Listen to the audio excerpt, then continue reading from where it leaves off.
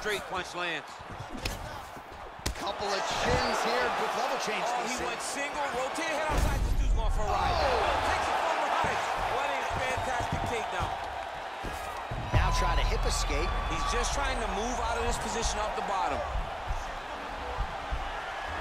The Kimura is not the arm. It's the shoulder pressure that usually makes you tap. But now DC trying to isolate an arm. Yep, he's using the Kimura.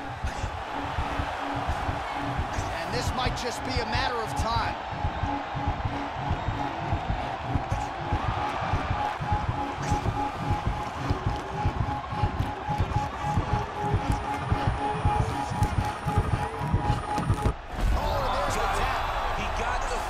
What a beautiful Kimura finish by this great fighter. And I don't care how high your threshold is for pain. When you're in that compromised state, better to tap and fight another day. It's so crazy because people think the pressure's on your arm. It's all your shoulder.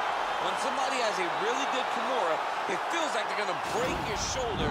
That's why you have to tap. All right, let's take a look back at the replay as he gets it done by submission tonight, champ. He does a great job of staying patient. He doesn't rush or panic. You are never safe when you're fighting this guy. You're in a lot of trouble.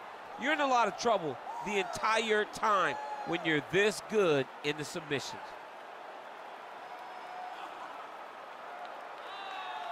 So there he is, your winner by submission tonight, and that is how you put the rest of the division on notice.